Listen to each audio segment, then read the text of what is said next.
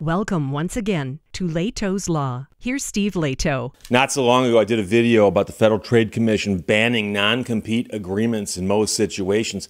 And of course, I'm pretty sure somewhere in the video I said this will get decided by a court.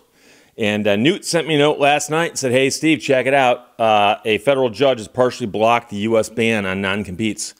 And that, of course, is the headline from NPR.org. But he sent me that link and said, you know, it went to court and it's still there. So here's what's happening. Andrea Sue wrote this. A federal court in Texas has partially blocked the government's ban on non-compete agreements that was set to take effect in September. So the court's blocked it, but the court hasn't struck it down yet, but the court's thinking about it. A tax service firm in Dallas had sued to block the rule just hours after the Federal Trade Commission voted narrowly to ban non-competes for almost all U.S. workers, and that was back in April. That decision came out of the U.S. District Court of the Northern District of Texas, and it postpones the effective date of the non-compete ban. So in her ruling, the judge wrote that plaintiffs are likely to succeed on the merits of the case and that blocking the rule temporarily is in the public interest. So when the court's considering a temporary restraining order or any kind of injunctive relief of that nature, the court looks at, first of all, how likely is one side to win versus the other. And the second is, how much harm will be caused by entering an injunction versus doing nothing. And here, if you enter the injunction temporarily, it's leaving things status quo. Not the ban, but just the concept. You're in the Army now. So by maintaining the status quo, the court goes, look, we're not really hurting anything because we're just leaving things the way they are until we resolve this. So if the plaintiffs lose and the rule gets reinstated, well, then, you know, what happened? Well, the rule got delayed a little bit. But it makes more sense than saying, hey, we're going to let the rule go into effect and then later have to strike it down. So the court weighs all these things.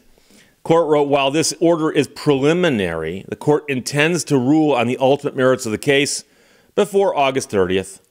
The lawsuit was joined by several organizations that represent a broad swath of American businesses, including the U.S. Chamber of Commerce, the Business Roundtable, and the Texas Association of Business. An estimated 30 million people are bound by non-competes. The employment agreements typically prevent workers from joining competing businesses or launching ones their own, but often they're signed by minimum wage earners, but also all the way up to CEOs.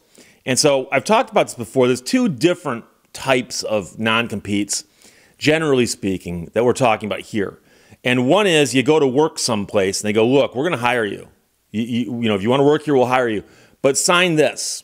And you look at it, it says that if you go to work for them, that once you start working for them, if you leave, you cannot go and work for a competitor, or you cannot even go and work anywhere in a certain area and, you know, doing the same thing.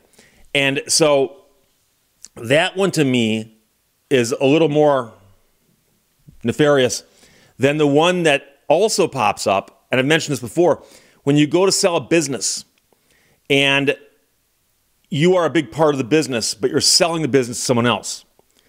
If I have a business that makes widgets and I've got this proprietary Lehto process for my widgets, and I say, I'm going to sell you the business, lock, stock, and barrel. The entire thing is yours. And you're going to buy it from me. And you go, by the way, what are you going to do now that you're retired? And I go, I never said I was going to retire. I'm going to open up another business making widgets. I'm going to compete directly with you.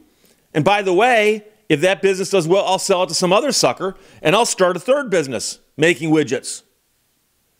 You go, oh, in that case, I don't want to buy your business. And so those non-competes are usually the kind that both sides want to enter into to make the deal more sound. But what the real problem is for me is if you go to work for a hamburger chain of a national restaurant type, okay? And they say, oh, you're coming in, we're going to pay you minimum wage, and your instructions are on the wall in pictographs, and you can literally start working in 30 seconds as soon as you figure out what the pictographs mean. But if you work for us, you can't go work for the other place down the street that competes with us. And it's like, are they really giving you proprietary information you're going to take over? They go, hey, guess what? I figured out how they make their hamburgers. There are very few secrets in that industry. And so the non-compete in that setting is usually just there to lock up a worker so they'll stay longer because, well, where am I going to go? And so there are what we call equities on both sides. I can see arguments for both sides of this. I personally think that the courts should take a very close look at the non-competes that affect people who are often in a position where they have no bargaining power or very little bargaining power, okay? So you walk in, you need a job, they go, here, sign this. That's different than the company being sold, and as part of the goodwill, the seller agrees not to compete with the buyer for a period of time. But there are some middle areas, and I've mentioned this before. The radio is a great example. I know people who worked at radio stations who said that, you're going to be our morning man or morning gal. And in exchange for that, we're going to put up billboards around town. We're going to do TV commercials. We're going to do all kinds of promotion. We're going to build you up and make you into a fixture in the local radio market. And you might be saying, Steve, what is radio? Okay, I'm talking to the old school people right now, but this is true in many other industries where someone is going to make an investment in you because you came to work there. And a lot of radio stations would have people sign a non-compete saying that if you work here and then you leave, you agree not to work in this market for a period of time or within a certain radius of this market, because not all markets are that well defined. So, for instance, in Michigan, you might have radio stations in Saginaw, Bay City, Midland, Flint, and then like Owasso licenses, right? And some of those stations are fairly near each other. So it might be that you, if you're working at this station, they might say, draw a line out, 50 miles or 75 miles from our transmitter site and draw a big circle. You cannot work within that kind of thing. And that to me makes a little more sense. But the real problem I have is, like I said, the entry-level workers who aren't getting any proprietary information, nothing special about their training. They're not going to take down the industry by going across the street to a competitor. I think that's more about locking up the workers, because I've heard that once in a while now, good help is hard to find. So the judge has ruled that as of right now, the rule has been stayed, meaning that ain't nothing going to happen for a little while.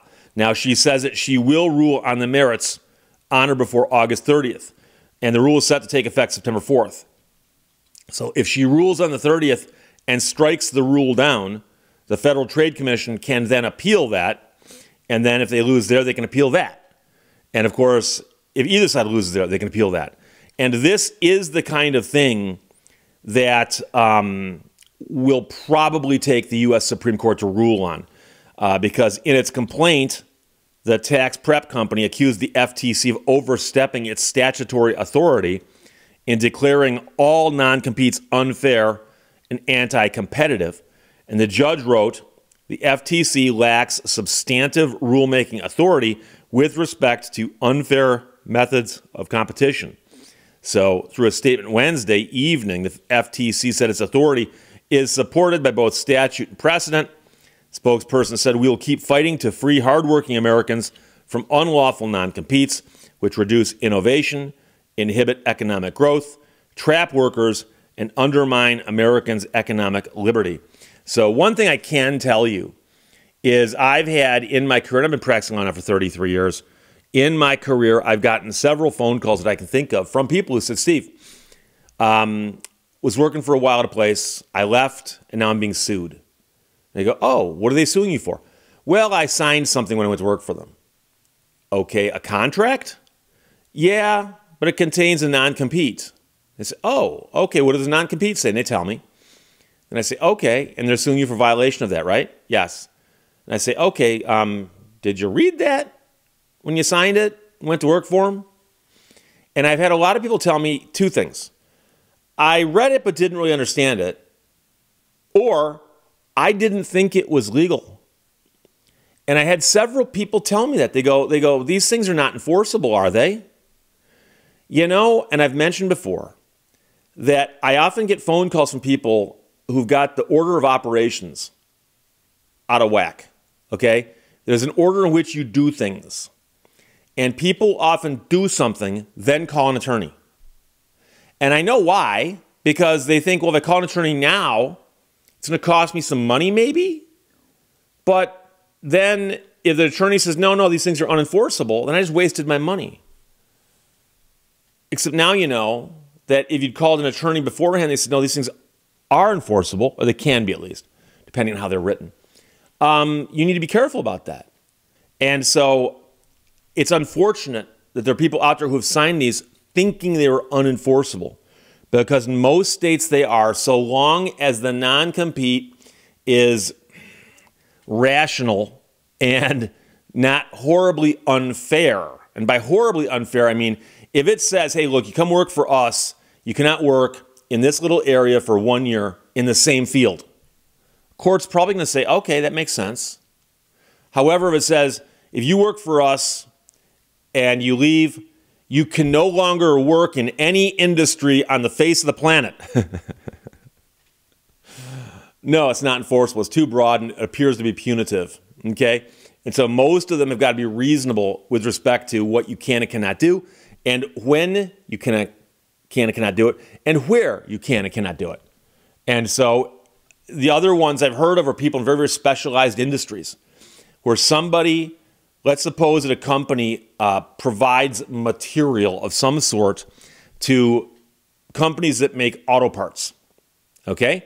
So let's suppose that you are a company that sells material. It could be plastic, it could be naga hide, it could be plywood to the auto industry, okay? And they tell you, they go, when you come in here, you're going to be visiting all of these people who make car parts, and you're going to be selling them our material and trying to get them to buy our material, okay?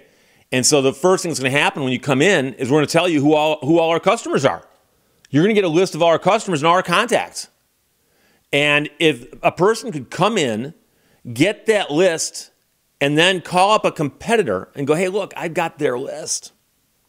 Hire me at a bump from what they're paying me. I'll come over and bring the list with me. I mean, you can understand why a non-compete would make sense there. So you got to always look at these things from both sides. But again, like I said, there's generally speaking a division in how you look at these. And that is the people who are asked to sign non-competes when they're simply going to work at a job where they're not going to learn anything important that could hurt the company these people left. It's just simply to hold the person there. Versus the people who actually have gained valuable information from a transaction, and they don't want to just give that up to somebody who can then leave with it. And then, of course, like I said, with the sale of a business. So as of right now, the rule has been put on hold. It hadn't gone into effect yet. It was set to take effect September 4th, but the judge says she'll rule by then. But of course, appeals will follow, I guarantee you. So we'll see what happens. Newt, thanks for sending it. NPR.org published that federal judge partially blocks U.S. ban on non-competes. Questions or comments, put them below. Otherwise, talk to you later. Have a great 4th. Thank you for watching Lehto's Law. Wise men don't judge. They seek to understand.